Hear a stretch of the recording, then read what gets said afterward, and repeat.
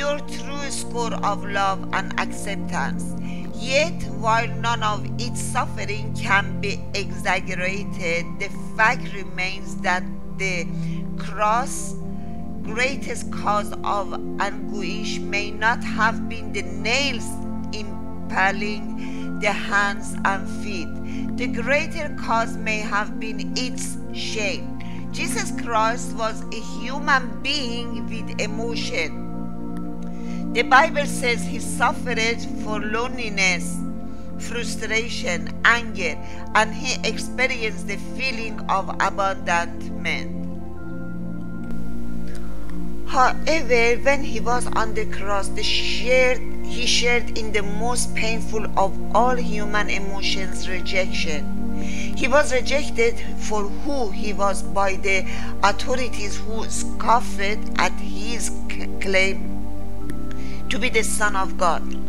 He was rejected by those who loved him when the disciples abandoned him in his time of need, when Peter denied him 3 times.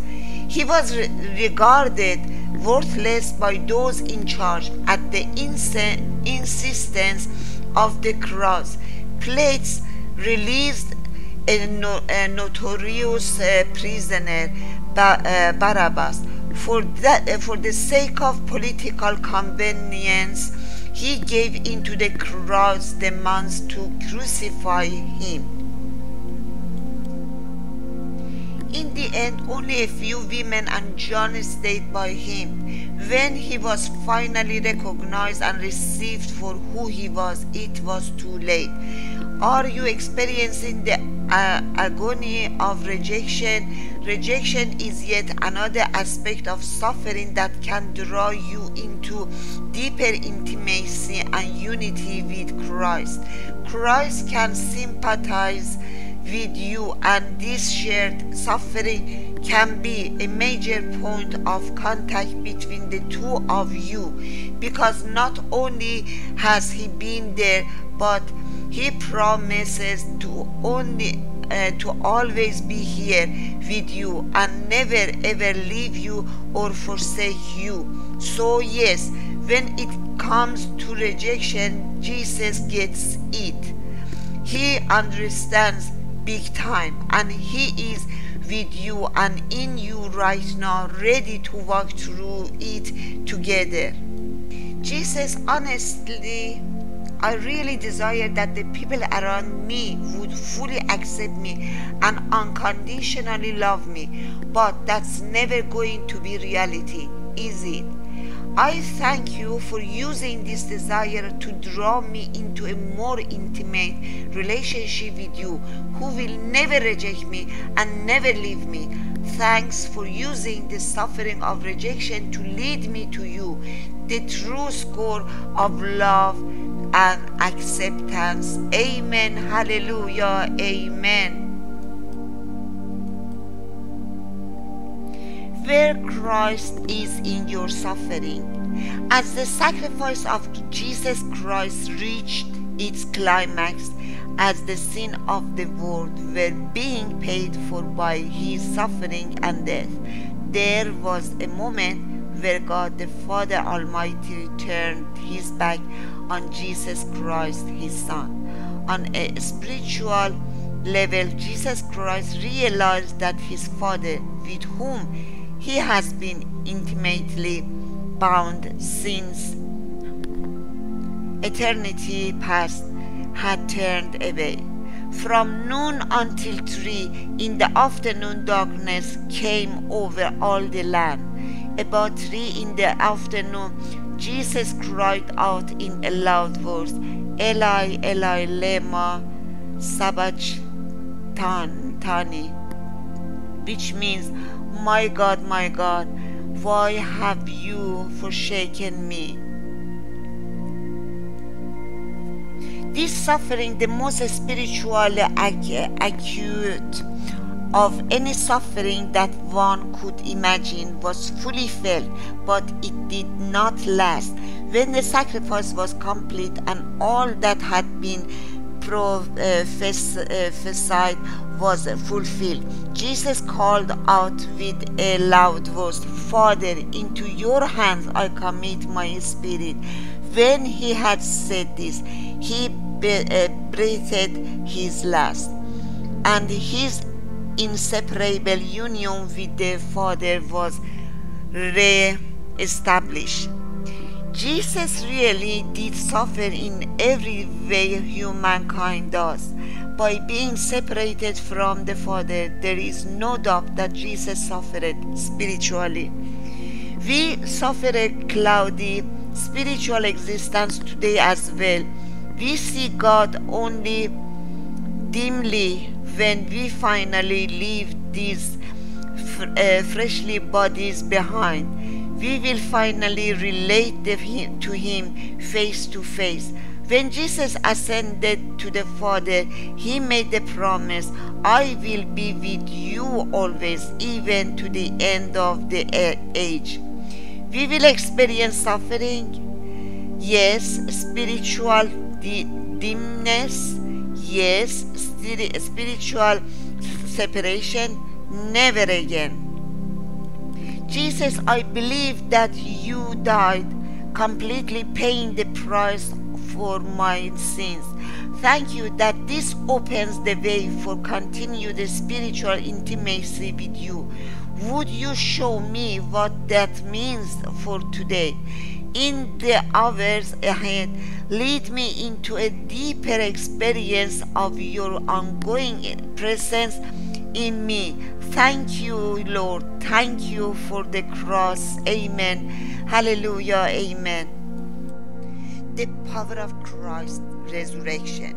Our Lord has written the promise of resurrection not in books alone, but in every leaf in springtime. Sunday morning, the disciples were still locked away in hiding. The body of Jesus was still sealed securely in the tomb, so they thought. God had performed a miracle. Molecule by molecule, he defied the natural laws. The resurrected cell walls purged toxins, replaced decayed biochemicals, expelled microscopic scavengers until the body was ready once again. And with a breath, the soul and spirit of Christ came to earth again. Supernatural by all means it was. God's business is supernatural, reversing decay and giving new life. God's business is resurrection, and those who are in Christ are part of it right here, right now. We were therefore buried with him through baptism into death, in order that just as Christ was raised from the dead through the glory of the Father, we too may live a new life. If we have been united with him like this in his death, we will certainly also be united with him in his resurrection. This is all part of the incredible mystery of life in Christ.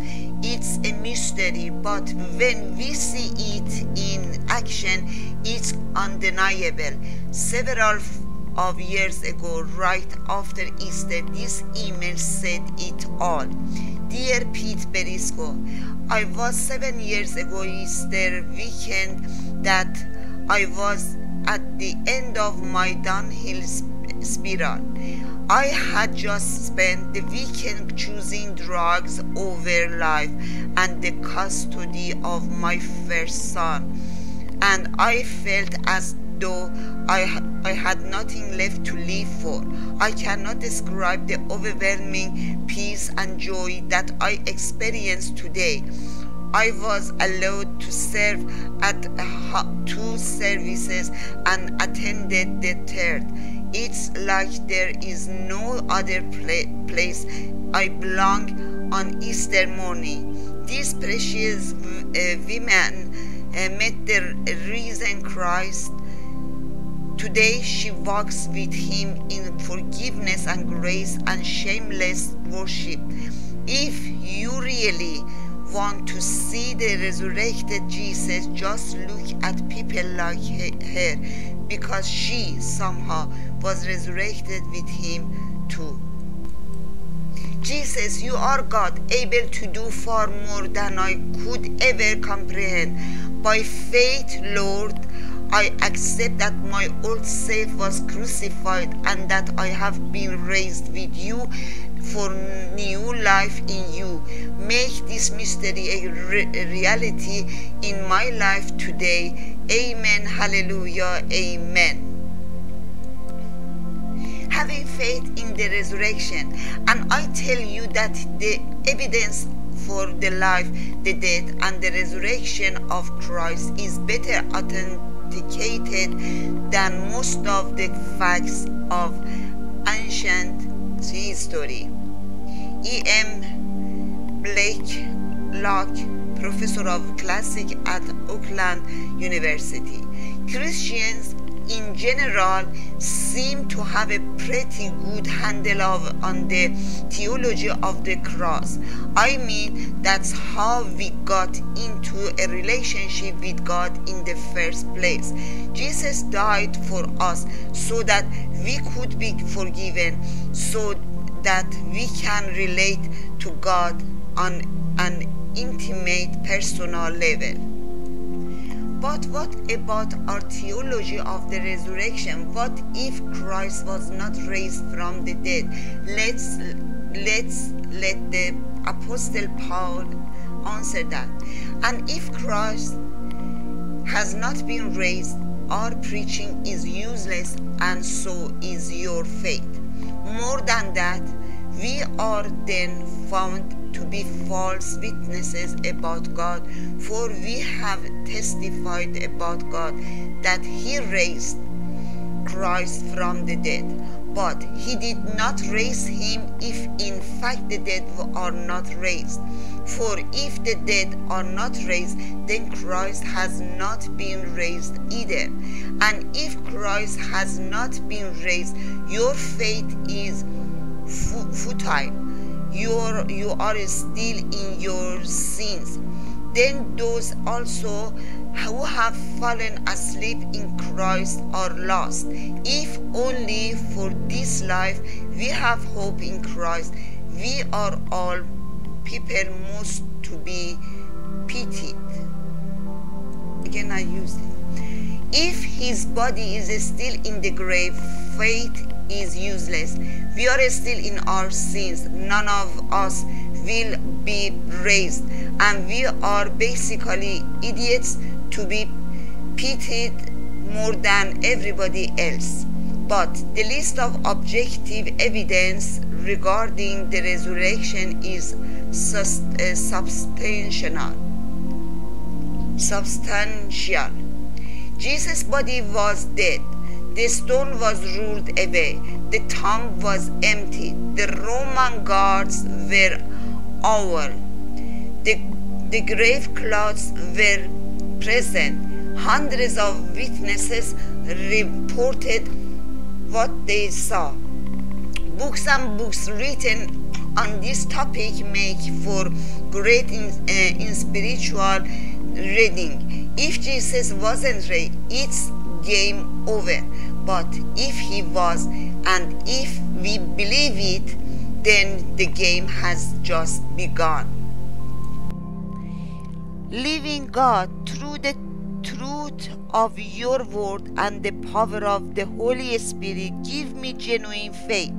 Allow me to move beyond a superficial belief and begin to experience the mystery of the resurrection and all of its implications. Amen. Hallelujah. Amen. What is God's will for you? A number of years ago, as I was studying Paul's letter to the Ephesians, I became captivated by the recurring references to God's will. In the first chapter of Ephesians, we read about the will of God, His pleasure and will, the mystery of His will, and the purpose of His will. Then later in the letter, the apostles' readers are challenged concerning understanding what the Lord's will is and doing the will of God. The days in which we are living are unnerving for many, of positively paralyzing for others. There is this destructive power of a pandemic has unveiled our fragility. Radical tensions have reached a boiling point, and our climate is exhibiting intense and overpowering forces of nature. So it is not surprising that some people are asking the question, is everything spinning helplessly out of control? The quick biblical answer to that question is, of course, no. The throne of heaven has not been vacated. The situation room is in glory is not in lockdown. God is still in charge, and He has a plan summarized by His stated intention to bring unity to all things in heaven and on earth under Christ. The scriptures I have referenced thus far could be described as God's macro plan for the created order, His sovereign will for His word and all that is in it.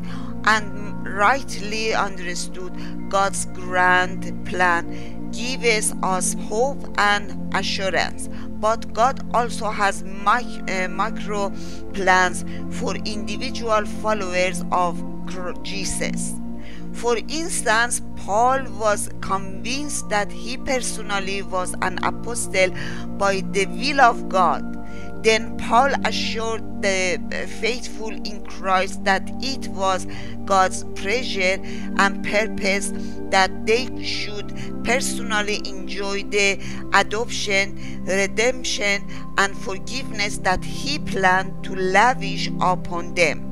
But what God will for us and lavishly provides for us becomes a reality in our own experience as we submit what we want to what He wants, as the Savior said to His Father in Gethsemane, "Not my will but yours be done." Hallelujah. We do this not grudgingly, but gladly and wholeheartedly. And the result of responding to what we know of God's will becomes a way for life that transforms our responses to the uncertain days in which we live. There is no much more to ponder about God's will in these days, which is why I want to send you a 5-message teaching series for Jill Pitt and myself entitled God's Will for My Life. Bible is a special resource will help guide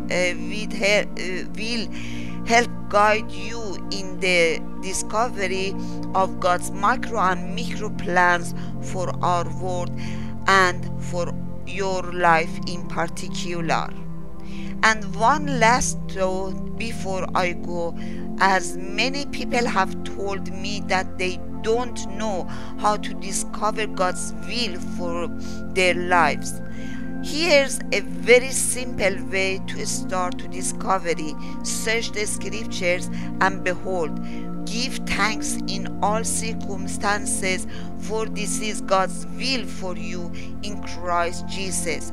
That is not at all hard to understand, and we can all respond to that instruction. Every blessing.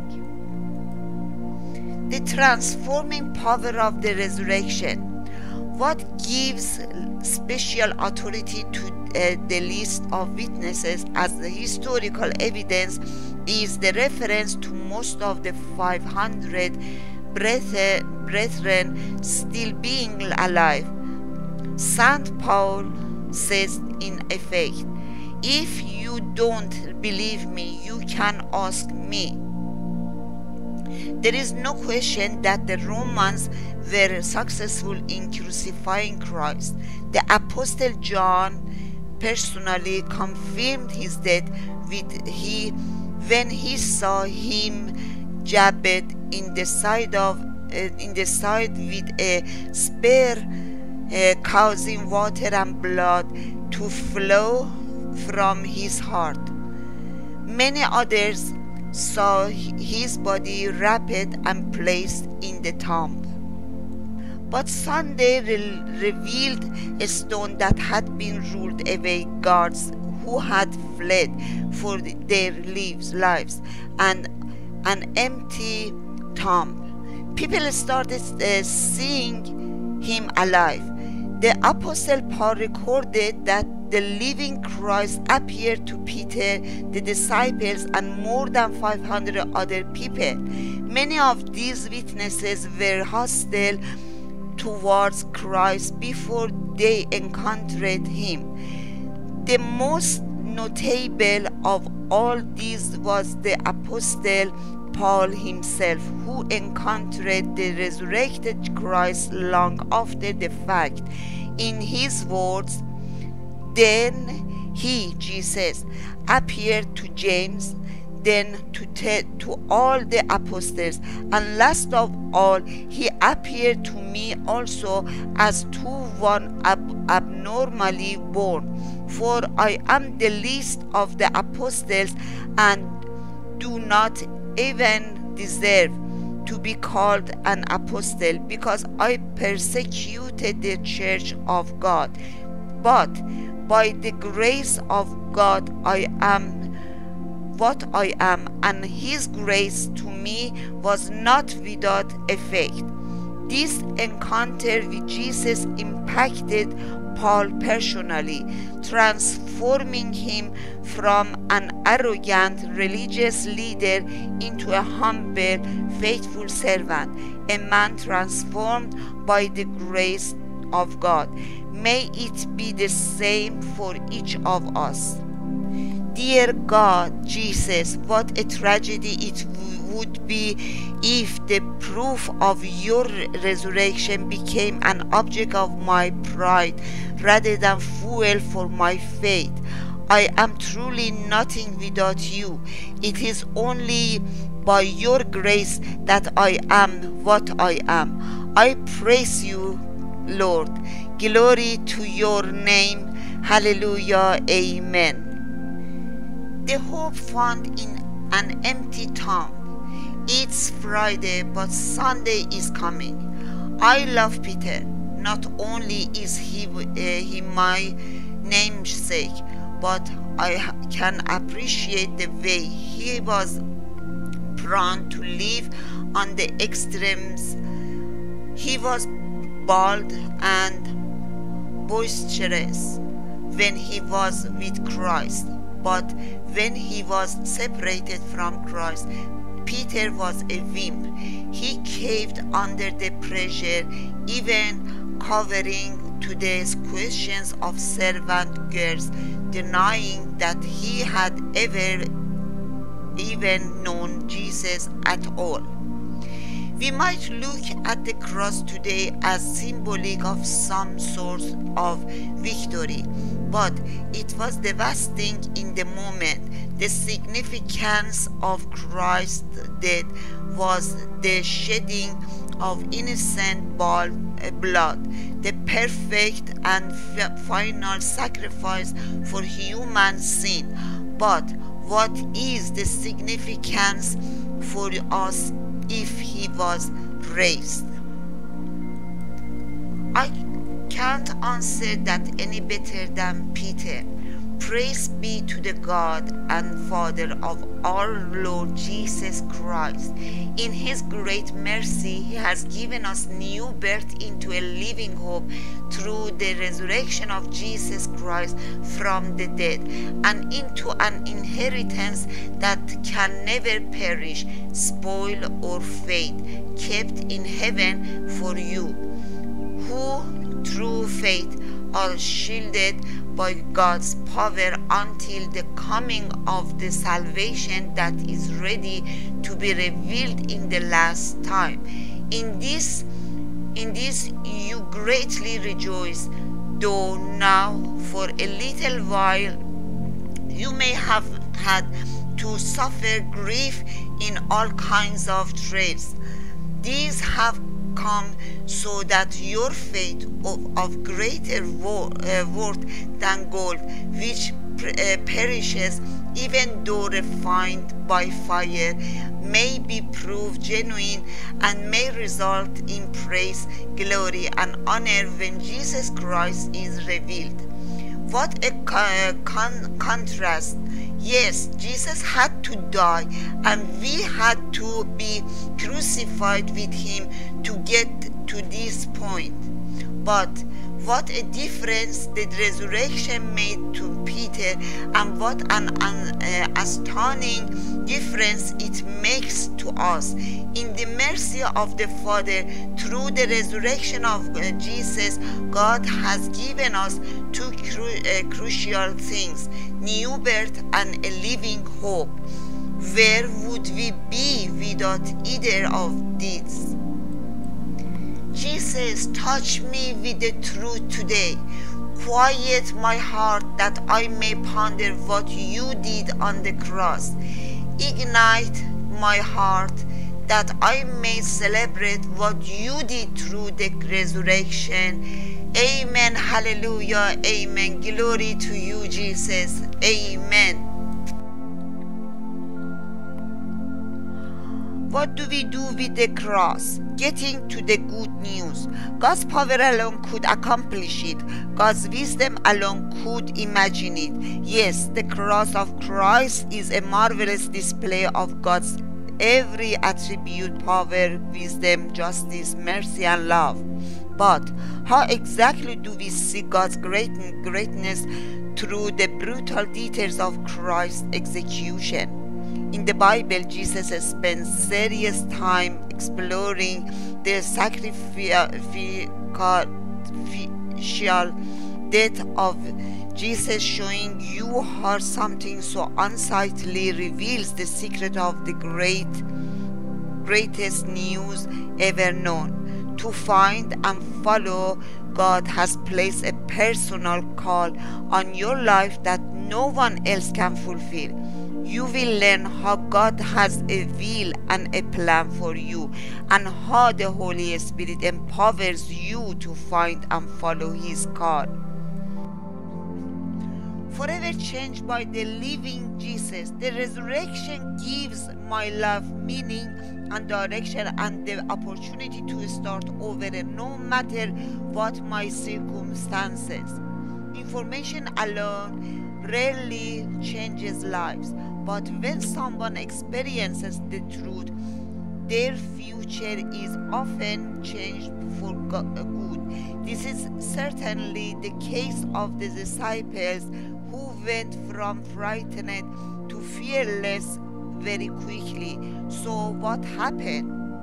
On the evening of that first day of the week, when the disciples were together with the doors locked for fear of the Jews, Jesus came and stood among them and said, "Peace be with you."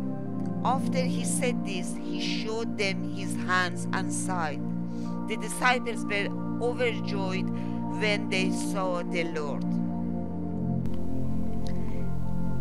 This encounter with the living Christ transformed them from men who hid behind doors locked for fear of the Jews into an unstoppable team.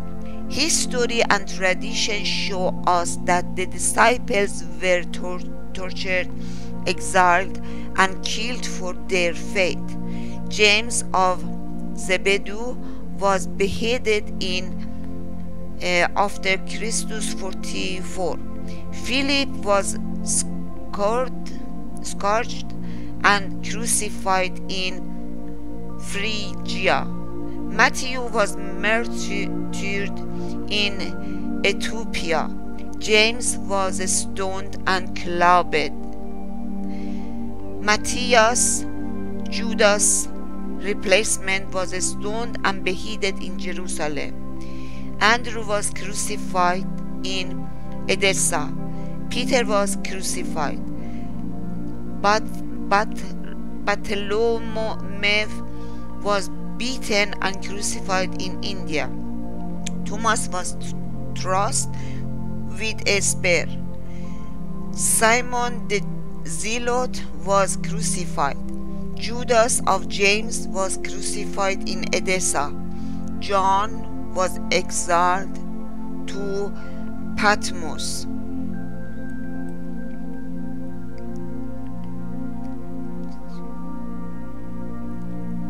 Billions of people can testify to the change that the resurrected Christ has made in their lives. Yes, information is important, but a living relational experience with the risen Christ is most important. How would your life be changed if you had a fuller awareness of the resurrected Jesus? Risen Christ, I want more than just the facts that show you rose from the dead. I am open to experiencing you today on a personal level in any way that you choose. Amen. Hallelujah. Amen. He is risen. Jesus said to her, I am the resurrection and the life. The one who believes in me will live, even though they die, and whoever lives by believing in me will never die. Do you believe this? Today we remember the most important event of our faith, the resurrection of Christ. It's the confirmation that every one of Jesus' promises is true, and through it we have the wonderful promise that death is forever defeated, as well as the hope of experiencing eternal life. From all of us here at Telling the Truth, Happy Easter, every blessing. Amen.